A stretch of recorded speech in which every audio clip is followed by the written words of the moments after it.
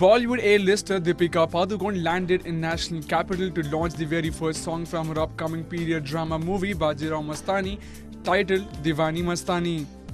Deepika's latest will be clashing with a dear friend and actor Shah Rukh Khan's Dilwale at the box office.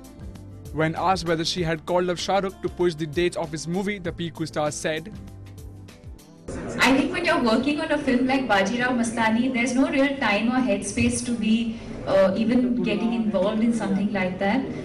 As an actor, I think the only thing that an actor can do is to do your, do your part with honesty and with conviction, and you leave the rest to your professionals like the producers and directors who will make that call. I have a very personal equation with Shah Rukh, and I would never do something like that. The 29-year-old actress will be seen in the role of a warrior princess and the second wife of Maratha warrior Baajirao. The movie, directed by Sanjay Leela Bhansali, also stars Ranveer Singh and Priyanka Chopra in the lead roles and is all set to hit the theatres on December 18, 2015. Correspondent Ashish Kumar Singh from New Delhi for ANI.